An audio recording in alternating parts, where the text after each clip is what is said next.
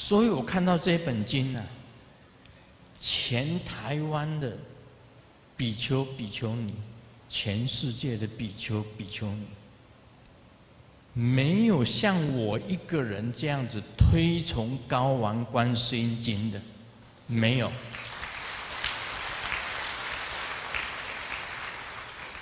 所有的同门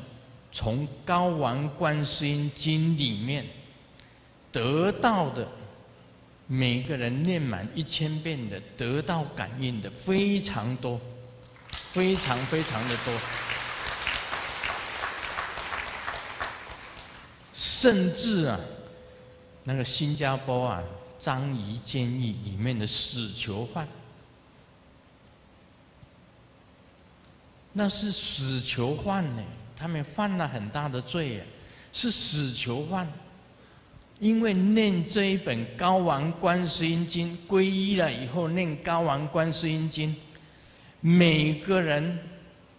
在他们被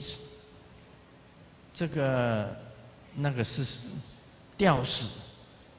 啊，被新加坡的监狱是吊死的，死囚犯都是吊死。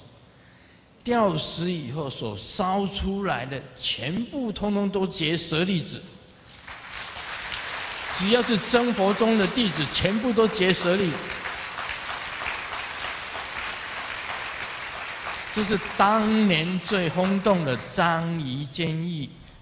真佛宗的弟子死囚犯，全部通通都结舍利子的一个故事啊，有这一本这个记载，有能够有这样子的死囚犯都可以结舍利子。